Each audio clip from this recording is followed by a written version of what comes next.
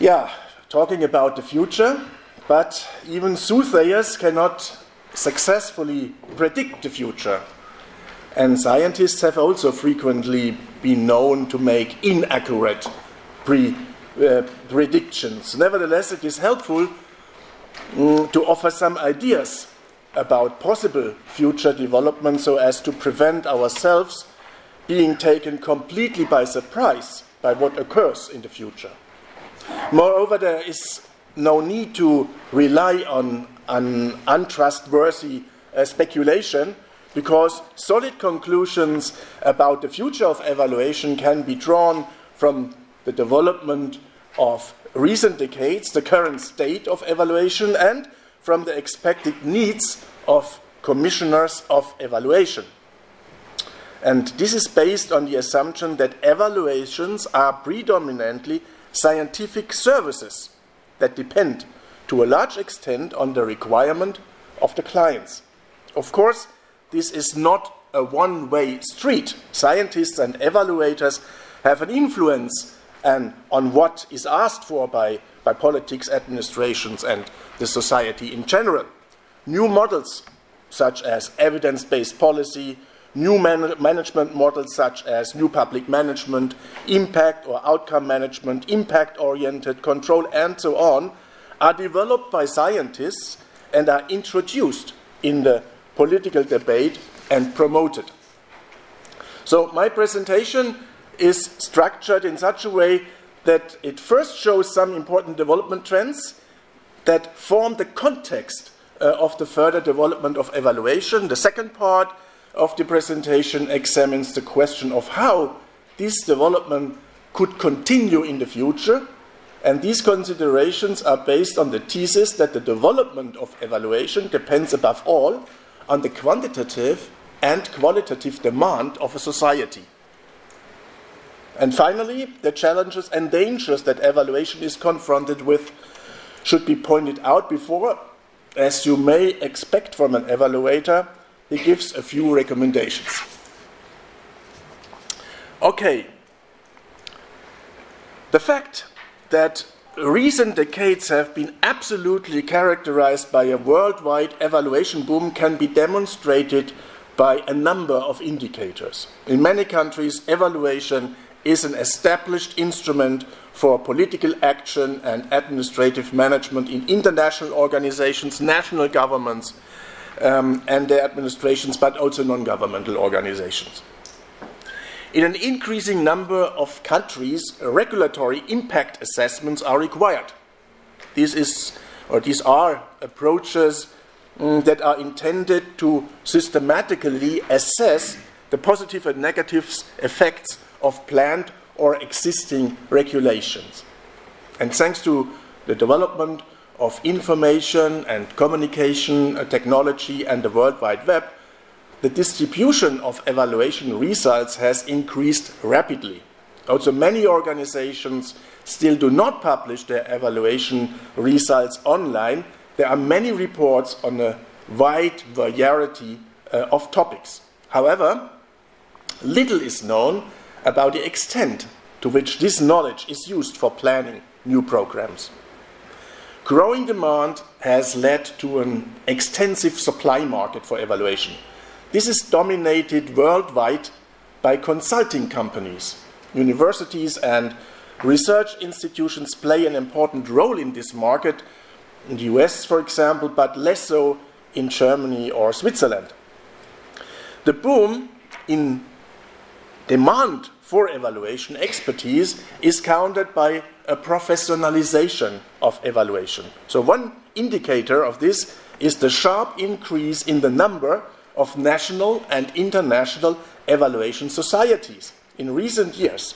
Whereas in 1984 there were about 10 evaluation societies worldwide, today there are 162 organizations. And the strongest growth can be observed in Europe and Africa.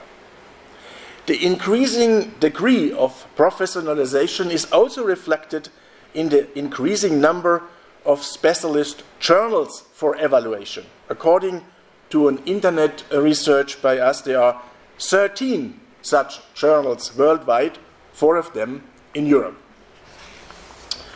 And the establishment of evaluation standards can be seen as a further indicator for the professionalization of evaluation. Starting from the first standards of the Joint Committee on Standards for Educational Evaluation in 1975, there are now 37 guidelines according to the IOCE database. And the increasing number of training courses offered worldwide is contributing to the professionalization of evaluation. There's a wide range of training and further education courses in both the US and in Europe. According to Verena Friedrich, in Europe, 15 university training courses were offered in 2012. And an internet search from us came to the result that there are 24 master's degree programs for evaluation worldwide.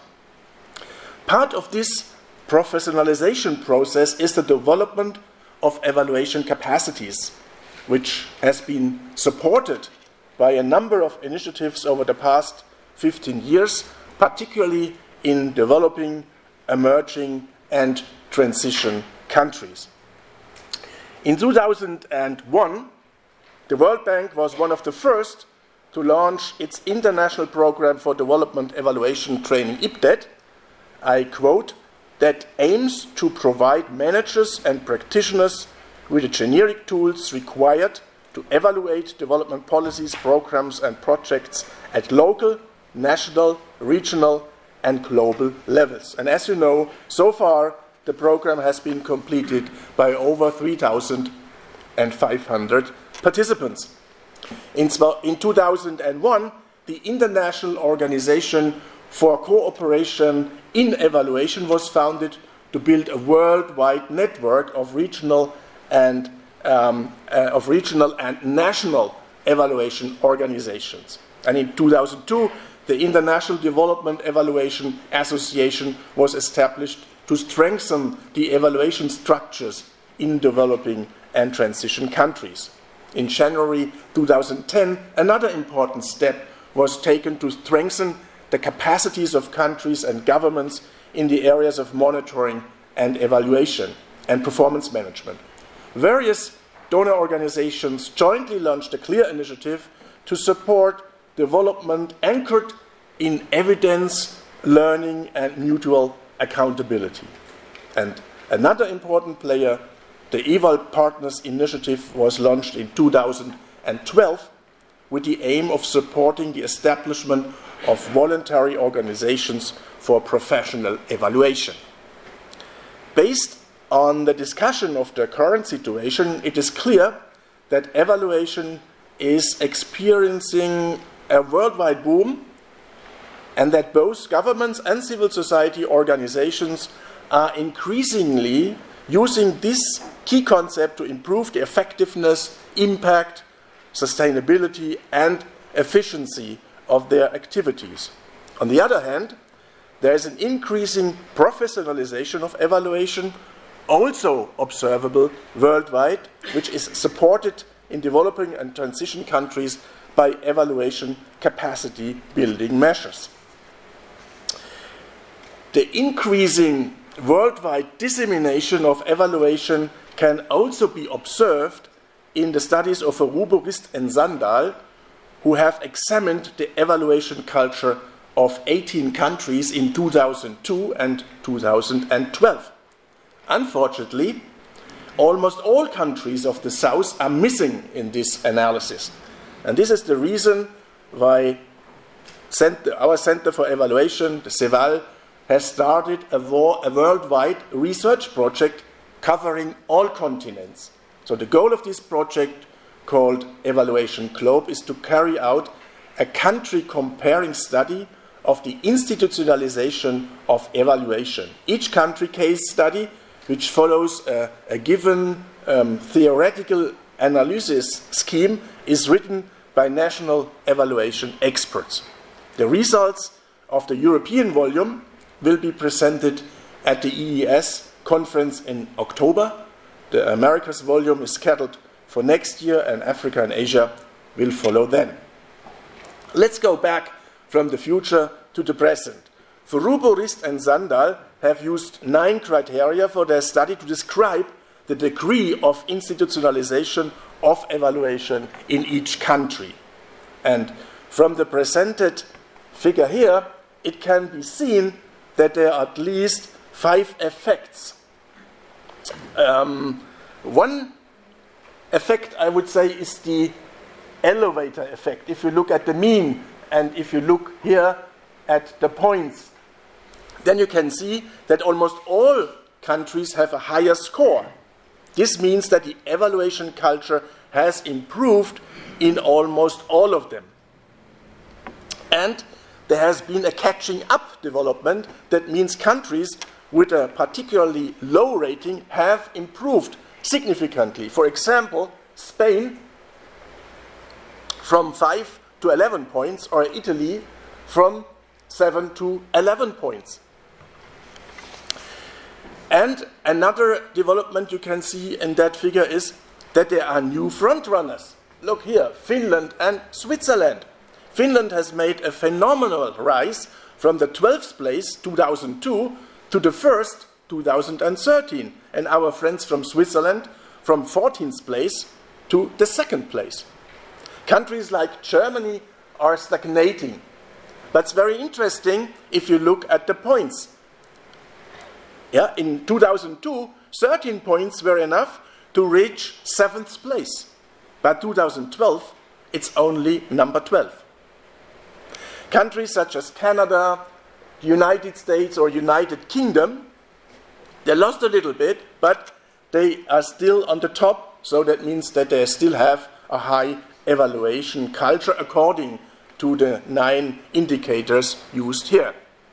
So these figures and sketchy explanations presented make it clear that the institutionalization of evaluation has enormously developed in many countries and has increasingly found its way into politics, administration, and society. In the following, I would now like to turn to the question of the further development of evaluation. To be able to say something about the future of evaluation, I assume, as I already mentioned, that this depends to a large extent on the demand of politics and society. And in order to specify these requirements more precisely, I start from the theoretical model of a threefold purpose of evaluation. After that, I will systematically examine how these 3 functions of evaluation have developed in the last decades and how they will continue to develop. In my opinion, evaluation can fulfill 3 functions in society. Evaluation can be used as a management instrument for providing reliable data and assessments for management decisions, particularly during the introduction of new management models within the framework of new public management and the setting up of far-reaching quality management models. Evaluation becomes an integral part of the organizational structure and culture, as well as of the day-to-day processes within organizations. In this way, evaluation contributes to creating more effective, efficient, and sustainable policy, thereby increasing the level of policy effectiveness. Secondly, evaluation can also be part of the implementation of policy strategies. When public bodies make use of evaluation as a way of showing that they are achieving their goals according to different dimensions and criteria, the credibility and legitimacy of policies is increased. In addition, knowledge of the effects triggered by policy strategies allows the shaping of policies on a rational basis. And thirdly, evaluation can also be used for a reflexive approach as an instrument for providing an empirical basis for societal self-reflection. Evaluation does not simply reinforce the belief in progress, as this would make it merely a technocratic instrument. Instead, it simultaneously puts progress itself under the spotlight by looking at the collateral results, the intended and the non-intended effects. In this sense, evaluation can be employed in the service of public enlightenment. Let us now take a look at the development of evaluation using these three functions. If we first look at the management function, we can see that evaluation used as a management instrument is the most common one. Governments and their administrations, but also non-governmental organizations, are under constant pressure to improve the quality of their work. And for this reason, a wave of modernization has been observed in recent decades, which is primarily oriented towards concept of the private sector and can be characterized by various features. So we can observe that new management models put the customer in the focus and the customer's satisfaction with the services provided. The increasing importance of total quality management concepts in the private sector is also attracting attention in the public sector. In principle, a stronger orientation of the management towards facts can be observed in order to have a rational basis for decision-making, even if under President Trump it may appear that the orientation on facts or the orientation on fakes has increased, but in the end, this is also about evidence-based policy, only that fakes are given out as facts.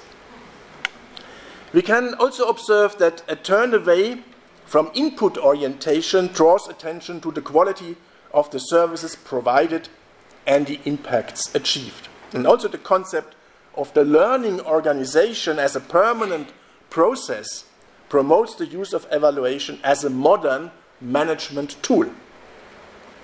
And all these developments have in common that organizations need information in order to rationalize and optimize their decision-making processes and make them comprehensible and verifiable. So what does that mean for the future of evaluation as a management instrument? The conclusion can be drawn that increasing efforts in the governmental and non-governmental sector to focus management decisions on the achieved outputs and outcomes, to adapt quality elements from the private sector in order to place management decisions on a rational, data-based foundation, and also the attempts to learn from mistakes have led to a situation where evaluation has become a key instrument. And that is why it is hardly to be expected that these processes of change will not continue. On the contrary, it can currently be observed that they are being implemented in more and more countries, in more and more policy areas, as well as in the area of non-governmental organizations. So there is strong evidence that the importance and relevance of evaluation as a management instrument will continue to increase. In addition to the management function, the legitimacy or accountability function of evaluation has become increasingly important in recent years. In literature, it is repeatedly pointed out that state and non-governmental organizations want to prove to the public that they perform effective and efficient work. Methodological complex evaluations are being used more and more frequently for this purpose. This is the reason why outcome and impact evaluations, as well as performance measurement in general, are on the increase. At a global level, this can be observed in the increasing attention to performance targets, benchmarks, and milestones, for example, in the Millennium Development Goals and treaties. Performance monitoring and performance evaluation have become a regular part of legislation, government, management, and international monitoring agreements. The reason for this are, above all, found in efforts to make public policy and services transparent. What about the future of evaluation as an accountability instrument for acquiring legitimacy. Some authors, such as Carmen, talk about an era of accountability. Reinhard notes, program evaluation has thus become a key mechanism of accountability movement and evaluators the key agents for public accountability. There is nothing to suggest that this trend could change in the near future. Therefore, there is no doubt about it that the effort to legitimize one's work because of positive evaluation results will continue to be of great importance, and that high methodological requirements must be met for this. Closely connected with the legitimacy or accountability function of evaluation is the enlightenment function. If findings about the effects of strategies, programs, or measures are made transparent, then they naturally contribute to enlightenment in a society. This means that evaluations for accountability purposes can contribute to enlightenment, but do not necessarily do so. On the contrary, some skepticism is appropriate here, since evaluation will tend to take place where money flows, rather than where there is a societal need for evaluation. This means that there's no guarantee, however, that important areas of life in society which need evaluation are actually evaluated. To ensure this, it requires, for example, institutions that can independently decide what they want to evaluate, free from political pressure, equipped with a political mandate and appropriate resources. Audit courts, for example, that have such a mandate and perform evaluations would be such institutions.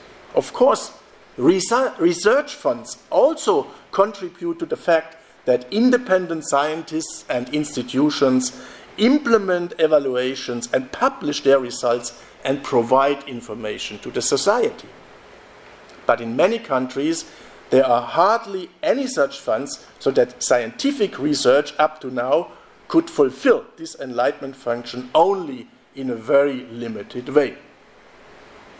The participation of civil society is also important for an enlightening evaluation, which should at least articulate in which policy fields or sectors of society governmental and non-governmental measurements, projects and programs are to be evaluated.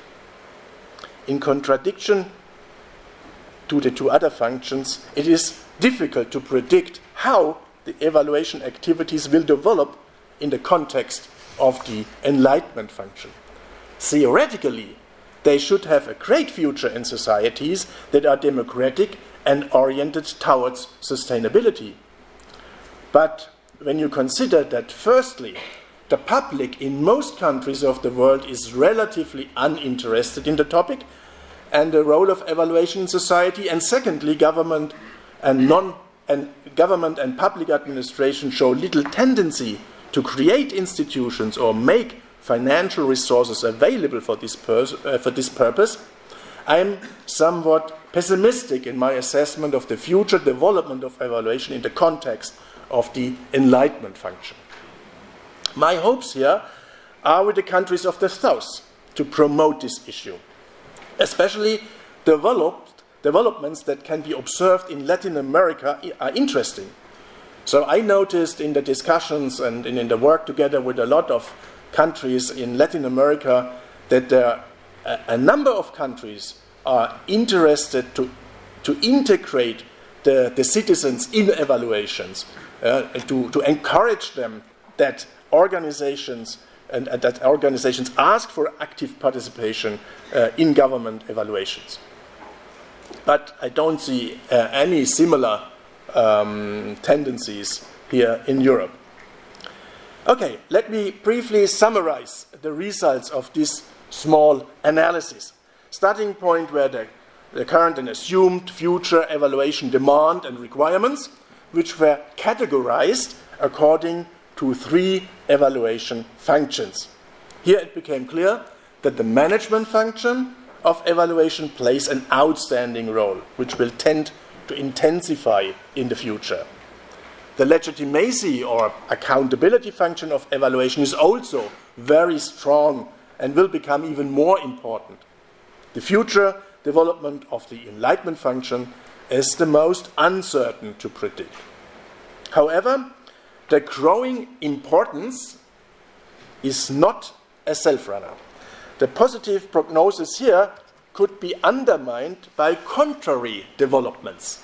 Firstly, the expansion of evaluation is in more and more policy fields and areas of activities also carries with the dangers that can compromise the positive functions of evaluation. This is the case when evaluation is more and more solidified into routine. Already now the inflationary use of evaluations give reason for defense and reactance, for example, in the field of school or university evaluations. In addition, the order boom may lead to the fact that the training of evaluators cannot keep up with the demands and requirements of the customers. If evaluations are no longer sufficiently carried out in a professional manner and appropriate as far as the quality is concerned, because there are not enough qualified evaluators, it can happen that the results of evaluations do not meet the expectations and needs of the clients.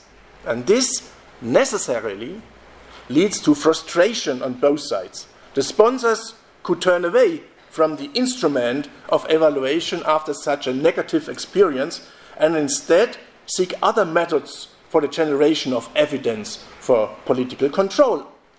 Or in the worst case, they could dismiss the idea of rational policy making in general. Evaluation is not the only instrument that is used for gaining political evidence.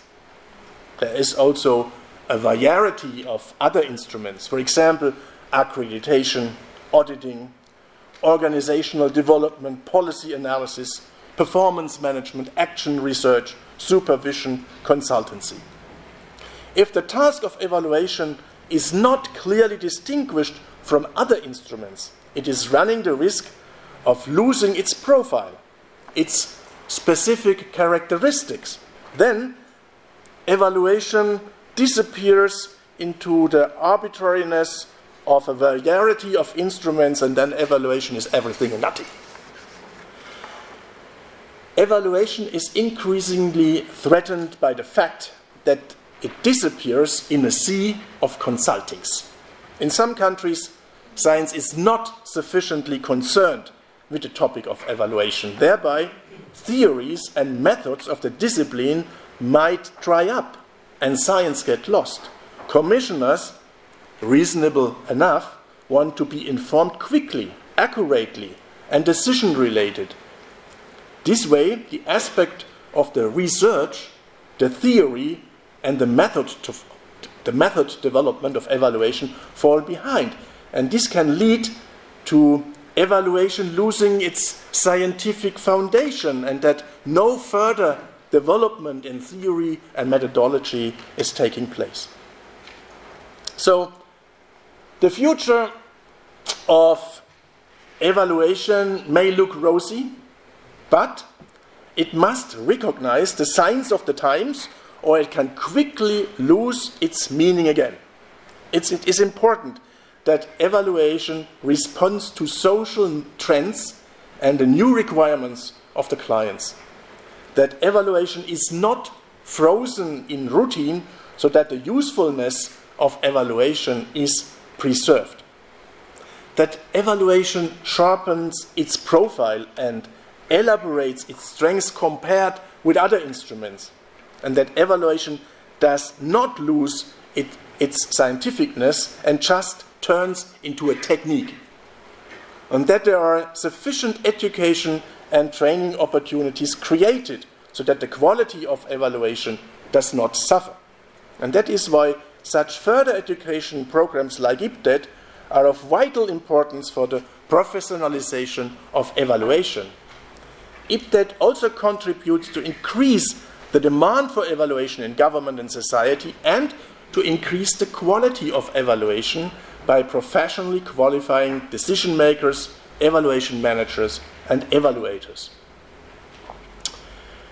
If one finally looks again at the challenges evaluation is facing in the 21st century, then I think it is important that evaluation does not remain self-pleased in the current social esteem, but that evaluation takes these challenges seriously and reacts to them. Then we can also say in the future, these are great days for evaluators. Thank you for listening.